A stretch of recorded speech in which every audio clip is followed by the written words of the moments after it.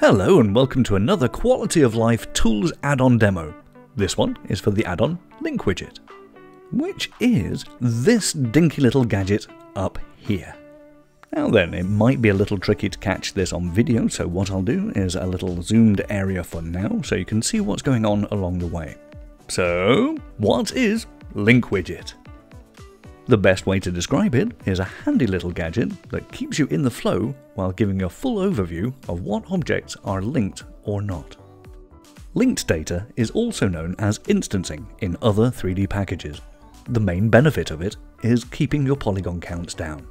This is of course beneficial for both your file size on disk and for keeping your scene manageable. The widget is designed to handle many objects at the same time. For example, here we have 4 objects sharing the same linked data. Now, all too often without the widget, people tend to go into vertex mode, move around a few vertices just to see if an object is linked or not. Obviously, not the most optimal way of working. This gadget allows you an at-a-glance view, and you can see straight away whether objects are linked or not. Now, as far as keeping polygon counts down, as you can see, this scene has 398,000 polygons, which is wholly unnecessary at this point. So, what we can do is take any objects that are visually identical and make instances of them. Now, for example, CAD data usually has incredibly inefficient data and many objects that are just individuals. So, for example, on this CAD model, all of the screw threads are using exactly the same data.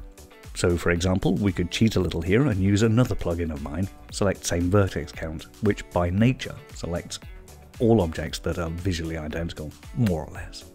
And at this point, all we have to do is shift-click, and it makes all of these instances.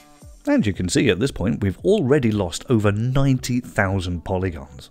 And another tip here, as you notice, these objects all have their origins, the pivot points, down here. If you're going to be making instances, it's vital that each object has its individual pivots. And the best way to do this is to select all your objects and just make sure that all the origins are originated from their centers. If the objects don't have their origins set to their individual centers, well, basically it all goes to hell. This is nothing to do with the gadget, this is the nature of how instances work in Blender or in any DCCs. This was just a tip to help you avoid that scenario. And that, I think, is just about it. Oh no, one more thing, and it's very important too. When you have an instanced object selected, Alt-clicking on the widget selects all of its linked siblings. That's all other objects that are visually identical.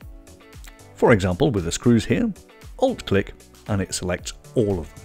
If, however, you Control-click, it selects all objects that are instanced in the entire scene, no matter what they're instanced to. This allows you to have a full overview of where you are and what is and isn't a linked object.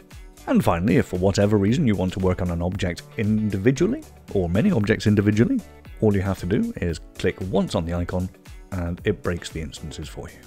So backwards or forwards is never a problem. Shift to make instances, or single click to break them. It's a tool that I use every single day. I do a lot of CAD cleanup amongst other things, and well, I find it useful. I hope you do too. I hope you like it, and thank you again for now.